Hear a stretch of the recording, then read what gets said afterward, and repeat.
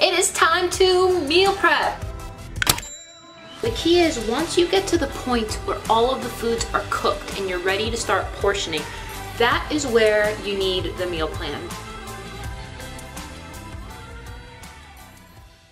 What's up, YouTube? Why am I so excited? Because it is time to meal prep, and I just took you guys through part 1 of my grocery store vlog, and I have not 1, not 2, not 3, not 4, 5 protein sources to prep today. I have 1, 2, 3 carb sources, bunch of veggies. I'm going to show you guys all kinds of cool stuff. So let's get started.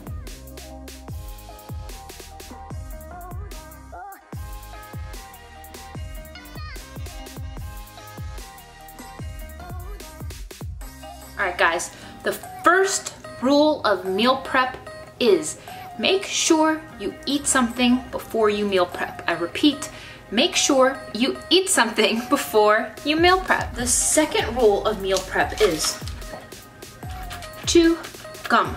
I always chew gum when I'm cooking. Why? Because you're gonna wanna eat the stuff, and when you're minty and fresh, you're not gonna wanna do that. So pardon me if I'm chewing during this video. I'll do my best to not make it obnoxious. The mintiness really helps me. But other than those two things, the first thing you wanna do whenever you meal prep, the first thing when you walk into the kitchen is you want to, number 1, preheat the oven. Okay, oven's being preheated to 350 degrees. The next thing you wanna do immediately, as soon as you get into the kitchen, is you wanna cook your rice. Now, if you're not half Asian like me, you may not have a rice cooker. If you do not have a rice cooker, you want to invest in one. You can see there is literally one button that says cook. It's 2 pieces. So all we need to do is focus on cooking the rice. I'm gonna show you exactly what to put in here.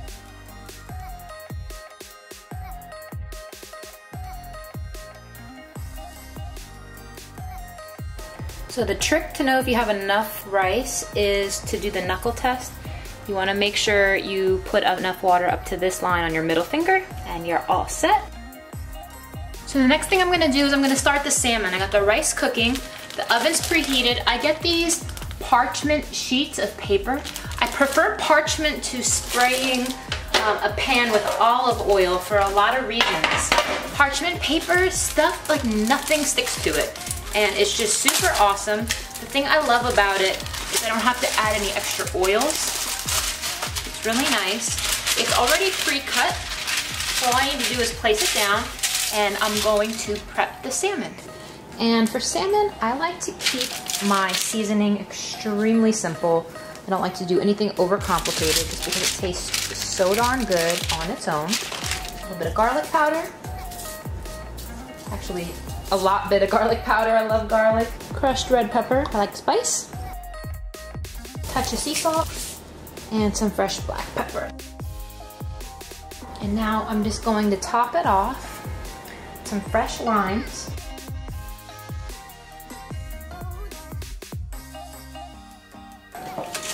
$350 degrees for about 20-30 minutes.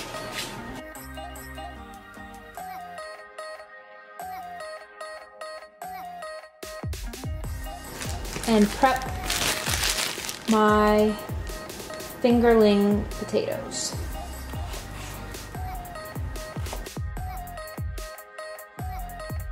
Now when prepping my Brussels sprouts, what I like to do is I like to do it a certain way. So I'm going to cut the bottom off, and I like to cut them in half as such, and I like to just take them and put them on the tray. But when I put them on the tray, I like to put that side down. So I'm gonna lightly spray this with Casandrinos olive oil. This is my favorite olive oil. You can check this link out here, promo code GAGEGIRL for 10% off. I'm putting this in a misto, and a misto is something that allows you to aerate your oils. I'm going to just spread out the Brussels sprouts. I like to try to keep this piece down. And I'm only using a little bit. It's a light spray. I am not counting this in my macros. So you can use any seasoning you like. Don't mean to get anyone super excited, but I really like the seasoning. I do have it from Trader Joe's. I need to have this on my food. So now we're gonna put it in the oven for about 20 minutes or so. This is for those of you who want some plant-based options. I'm gonna be putting it here on a piece of paper towel.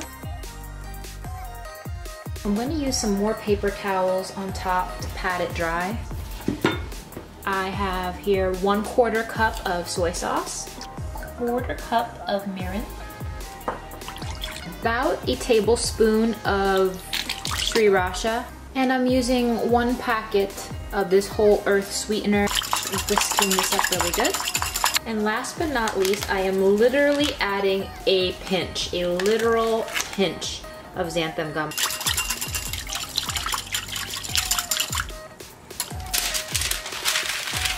So before I put any of my tofu on the tray, I'm going to just gently dip it in the sauce. Alright, so the next thing we are doing is we are gonna cook the plantains. So I'm taking the entire thing and I'm going to peel them both.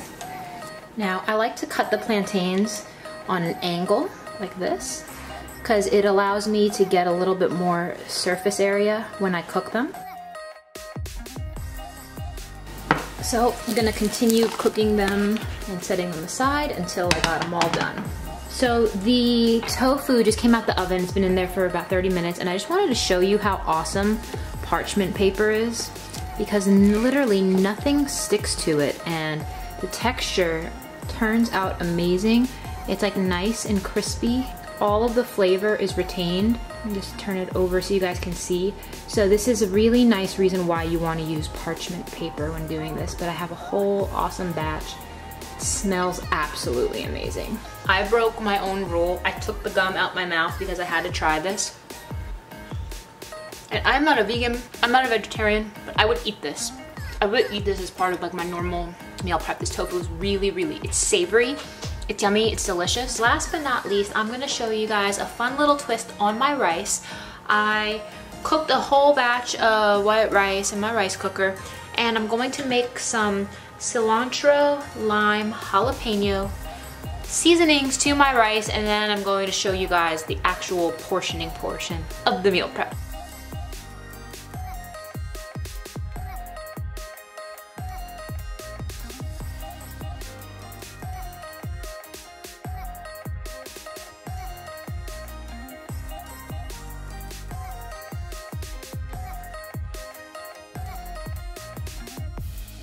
Alright, so what you guys can see is I cooked a lot of different things, and I staged them on some Chinette plates because I'm about to portion out everything. My potatoes, plantains, and rice. So I have 3 different carb sources.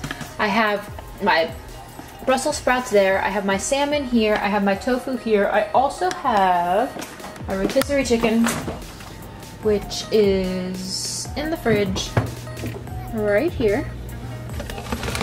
So I'm gonna grab that. You can see how like the limes turned like this kind of weird olivey green.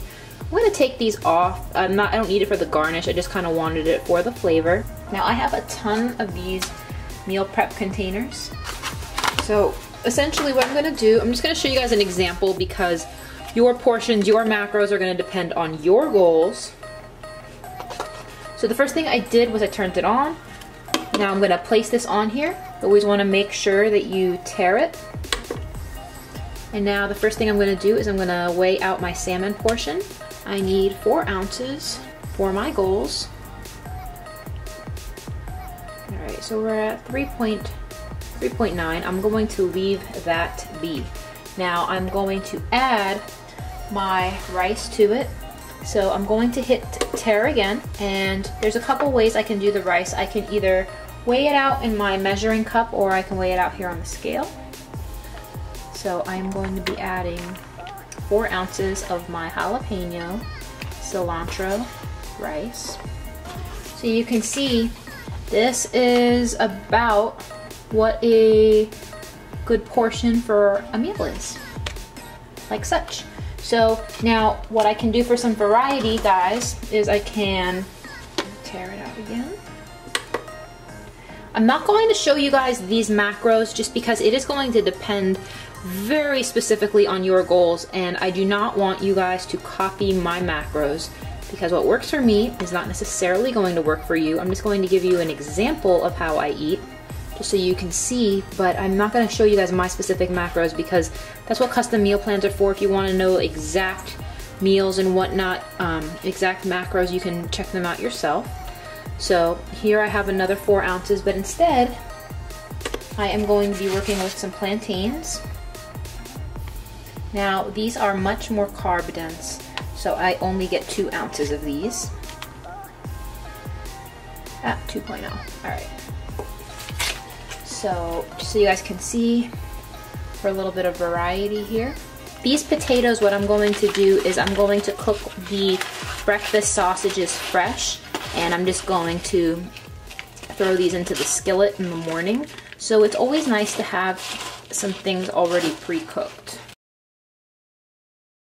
Now these foods will last in the fridge for about a good 3-4 days. Thank you guys for watching this video. The key is once you get to the point where all of the foods are cooked and you're ready to start portioning, that is where you need the meal plan. That is where you need to know what portions you should be following. And if you need help with that, I encourage you guys to go to gagegirltraining.com, check it out. You can fill out a detailed questionnaire and tell us which foods you like, which foods you don't like, and we will create a custom meal plan for you.